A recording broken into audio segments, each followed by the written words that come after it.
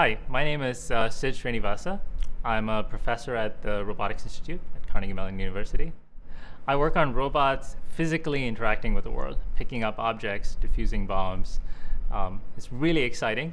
It allows me to try and understand not just how robots do these tasks, but also try and understand how we perform these tasks.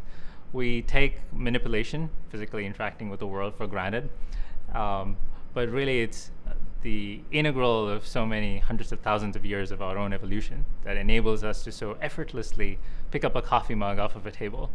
And we're trying to teach robots that instinct, that ability to be able to understand what the world looks like, but not just understand passively what the world looks like, but actively, physically interact with it. HERB stands for Home Exploring Robot Butler. It's a robot that has 2 arms and a Segway base that we've been building since 2005. And he is our platform for autonomy. We're trying to build robots that can be completely autonomous, can wander around in your home or your office or in a disaster rescue scenario and perform complex manipulation tasks with and around people. So what we're doing is we're developing machine learning algorithms that can look at you and understand your state, understand whether you're happy or sad, and also understand your intentions. As I move my arm, you are running prediction algorithms that are trying to predict what my goals are, what my intentions are.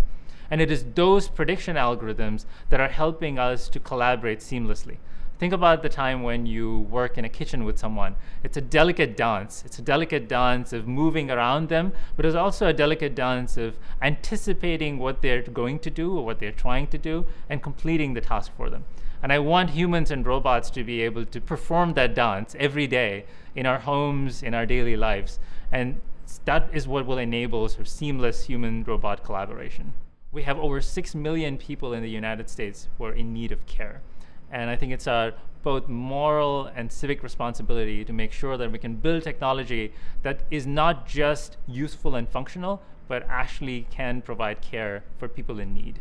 I think one of the really exciting parts about robotics is that we not only get to develop the theory and write the algorithms, but also put them on real systems that go and have impact on real people. I'm collaborating with the Rehabilitation Institute of Chicago, where we're working with patients with high spinal cord injuries, paraplegics, quadriplegics, and a lot of these patients are kids, teenagers who were bungee jumpers and cave divers and broke their spine. The ability to work closely with them, to understand what their challenges are, and the potential that we can actually, in our lifetimes, develop technology that can help them is extremely rewarding and extremely challenging, but really exciting.